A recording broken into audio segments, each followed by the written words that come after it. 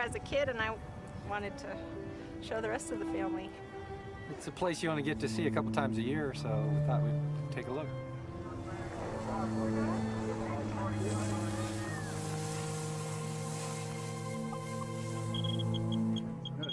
Nothing to worry about. This, hey, you're hot. You're dead.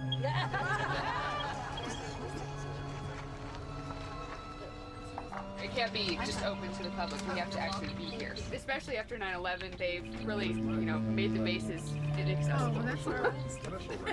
Everything that you see on the table, they're all radioactive. What do you have from the site? What do we have from the site? The Trinitite. You have no concerns about that? No. It's not a danger to you from the radiation aspect unless you eat it.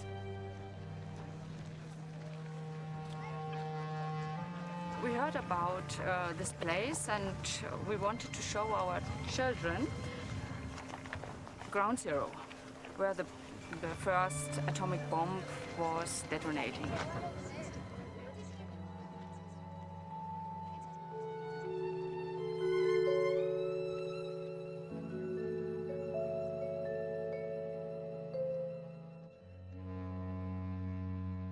On the eve of July 16th, 1945, at the isolated and desolate Trinity test site in New Mexico,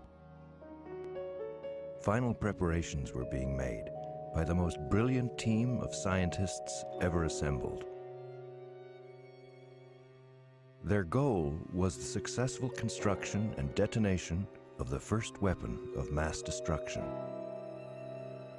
Only one scientist among the hundreds chosen for the Manhattan Project would turn his back on the terrible madness soon to be unleashed. His name was Joseph Rotblat. If my work is going to be applied, I would like myself to decide how it will be applied.